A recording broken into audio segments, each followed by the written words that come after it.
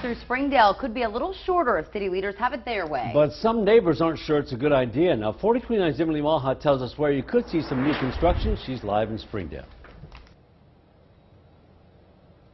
This is the curve in Springdale on 56th Street right now, but it may not be there that long.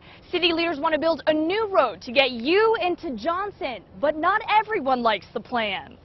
It's hard to trust a city when you see one thing down in their ideas saying this is going to stop all this traffic. But it didn't, at least not in Randy Harner's opinion. Harner lives on 56th Street, just down the road from the brand new on and off ramps at Don Tyson Parkway and I-49. Wife and I sitting out at our porch and looking, wondering why after a game all this traffic, which was supposed to, we thought, be diverted. The city's planning department says that traffic's the reason why they want to connect this street to Johnson Mill Boulevard in Johnson.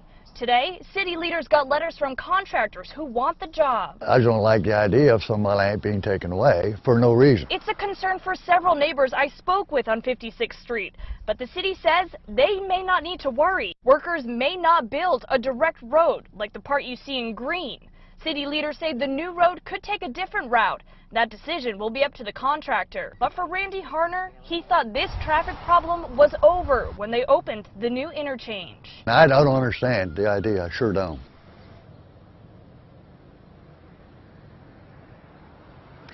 City leaders say this project is still a long way out. They tell me it could be at least 2 to 3 years before they get the funding for construction. Live in Springdale, Emily Maha, 4029 News. City leaders say the total cost to extend 56th Street south from Springdale to Johnson is $500,000. Now, $100,000 of that bill will be split between Springdale and Johnson taxpayers.